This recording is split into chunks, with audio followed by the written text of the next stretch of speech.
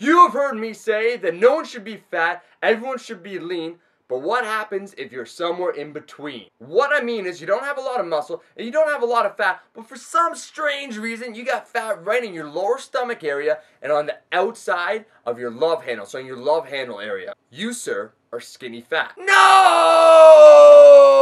There are several reasons why you're skinny fat in the first place, such as poor genetics, improper training, yo-yo dieting, crash dieting. There's a lot of reasons, but we're not focusing on that. We're here to provide the solution. And it's the perfect shitstorm. And when you're staring into that shit abyss with no hope left, fear not, because this video today is all about how to solve being skinny fat once and for all. 1. Stop yo-yo dieting. The majority of skinny fat individuals either don't eat enough, have been chronically under-eating, or have tried diet patterns in the past that have proved unsuccessful, where they eat too few calories and as a result their metabolism is all fucked up and they can't lose that weight. So they're left with that last little bit of fat. No, we are not going to be cutting anymore. You, my friend, are going to be going on a 1-year lean mass plan. We're going to slowly start adding calories. You start very low, like about 2,500. You're going to slowly ramp it up till you find that sweet spot where you're going to be building some size. By building some muscle back, you're going to be boosting your metabolism. By boosting that metabolism, you're going to be able to lose that last bit of fat. So no more yo-yo dieting. We're after lean, healthy eating.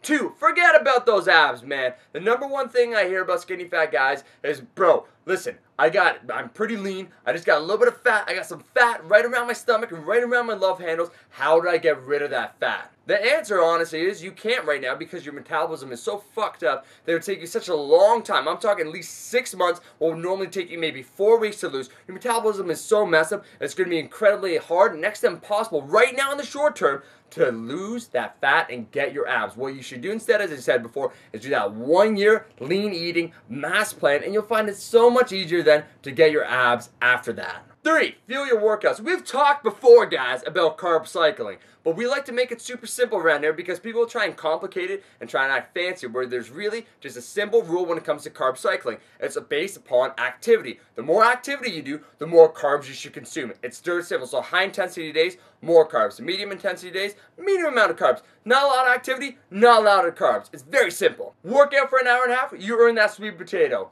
Been playing Call of Duty all day, then maybe that pizza's not for you. 4, look after performance. Don't constantly day by day look at yourself in the mirror and be like, hey, am I losing? Am I gaining muscle? Man, forget that stuff. Focus on performance. Okay, so what you want to be recording. Forget the scale right now. Record numbers in your workout log on how you're progressing. Showing clear progression is going to allow you to gain that size and that muscle and get a better physique. So focus on your performance and you'll be amazed at the results that you have. 5, don't overexert your CNS, your central nervous system. Dominate all the way to use. I've said before, I've always said, you should kick ass in the gym and train very hard. But what I mean by that, only ways that you could dominate. You should never feel, or after a session, that you should be crying in a corner, all cuddled up, scared because you trained so hard that you feel so fatigued. It shouldn't be like that, especially for skinny fat individuals. The main reason, as I just said, is because you're skinny fat, you don't have a lot of muscle, you're not wired efficiently, your CNS, your central nervous system, is not efficient. So when you try and use all those muscle fibers and you overexert yourself, your body will not be able to recover. It makes much more sense to train at your level rather than over your level. So train very frequently, do a high volume, but at the current capacity that you have. So give what you have rather than trying to overexert yourself to get the body that you want and being left high and dry and feeling weak, and then your performance suffers and it's a cyclical circle. You understand what I'm saying?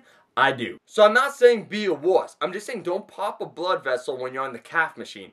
Which, first of all, why the fuck are you on the calf machine? With these 5 tips, I guarantee give it a year's time and being skinny fat will be a thing of the past. Guys, do me a favor and pass this video around like an STD so we can raise awareness about being skinny fat and cure this once and for all. Because honestly, it's very simple. It just takes focus, patience, and perseverance, like anything else that's worth it. And I want to hear from my subscribers, what should my next video be about? Post below in the comment section what you think my next video should be about. This is the rule it works. You're cool, you make a comment, I'll make a video. It's that simple. Make a suggestion.